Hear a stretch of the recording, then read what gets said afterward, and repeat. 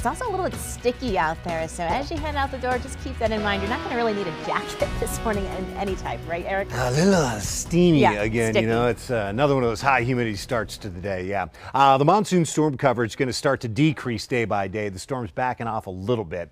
Going to have it feeling like summer, but not overly hot for this stretch ahead. Next week is when we see the next real strong surge of monsoon moisture and some real good storm chances. That's Sunday, Monday, Tuesday. Note for the next few days, 30, 20, and 10% storm chances, and then a bit of a bounce back up later in the day on Saturday before next week does look pretty active. 90 is the average high, going to be real close to that number every day of the next 7. Looks like central, western, and northern New Mexico, the areas most favored today for the scattered to isolated showers and storms. But I think the storm coverage is just going to be less and lower than yesterday. Into the overnight, any scattered showers and storms do wind down as the atmosphere settles. We'll have temperatures in the 50s and 60s for overnight lows.